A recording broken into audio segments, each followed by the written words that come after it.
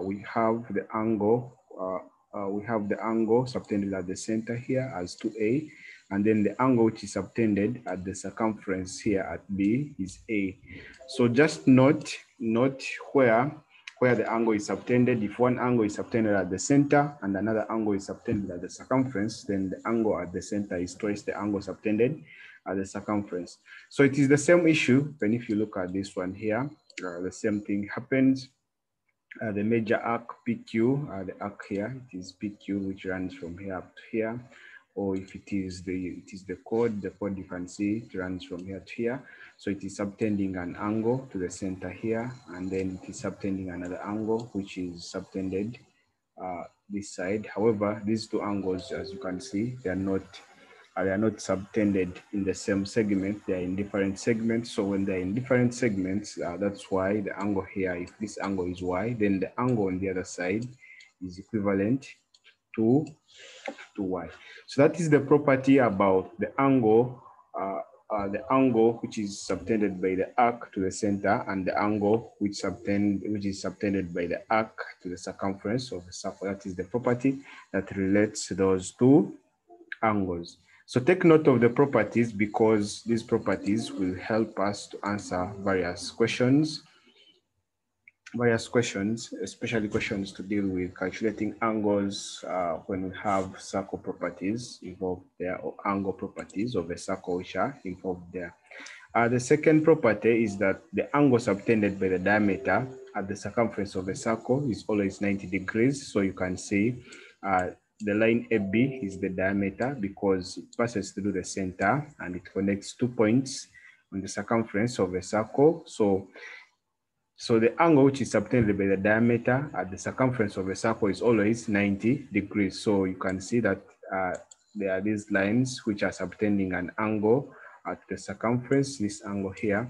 So this angle is always equal to 90 degrees. So even if it was subtending the angle here like this, still this angle here would be 90 degrees, even if the angle was subtended here like this, still this angle here would be equivalent to 90 degrees. So any angle that is subtended by the diameter at the circumference of a circle is always equal to 90 degrees.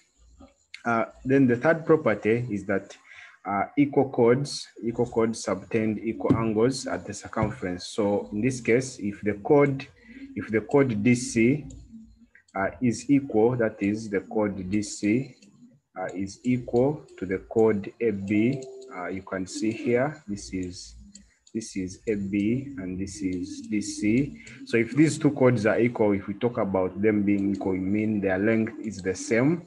So that means that these chords will subtend equal angles at the circumference. So the angle subtended at the circumference from the chord AB is this angle here, and the angle subtended at the circumference from the chord DC is this angle here. So these two angles are equal because the chords which subtend the angles are equal. So that's why this angle here is X, and also this angle here is X degrees, because those angles are subtended by equal chords. Then the fourth property of angles which are subtended in a circle is that the arc of a circle subtends equal angles at the circumference. The arc of a circle subtends equal angles at the circumference. So in this case, if you have the arc AB, so this is the arc AB here. If I'm to draw a chord for AB, the chord is this line joining the 2 points A and B. So all angles which are subtended from this arc are always equal. So you can see that from the same arc AB or from the same chord AB, there is this angle which is being subtended. You can see it is drawn in purple. And then there is this one which is drawn in red. And then there is this angle which is drawn in blue. So all these angles are equal because they are subtended from the same arc or from the same chord, as you can say. You can call it an arc or a chord. So all those angles are equal. So even if the case is like this, you can see this is This one here, this is AB. AB is the arc out here. Then this is the chord what they've drawn. So still the angles being subtended, this angle here and then this angle here. So this angle is equal to this one because they are subtended from the same arc. They are subtended from the same arc. That's why this angle here is Y, and this angle here is also Y. This one here. So they are equal because they are subtended from the same arc to the circumference of the circle. Then of course, for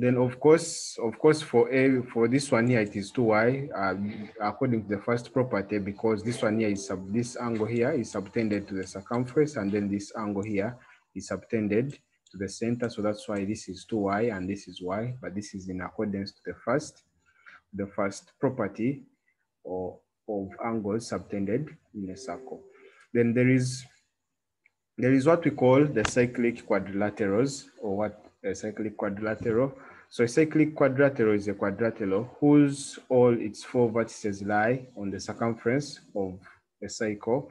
So for example, if you look at this quadrilateral here, all its vertices, if you look at this vertex and this vertex and then this vertex plus this vertex, they all lie on the circumference of this circle here. So that's why we call it a cyclic quadrilateral, because it is inscribed within a circle. It is inscribed within a circle. It is inscribed within a circle. So there are also angle properties which relate to a cyclic quadrilateral, and these angle properties we are also going to discuss them. So if we consider the cyclic quadrilateral below, as you can see, this is the cyclic quadrilateral.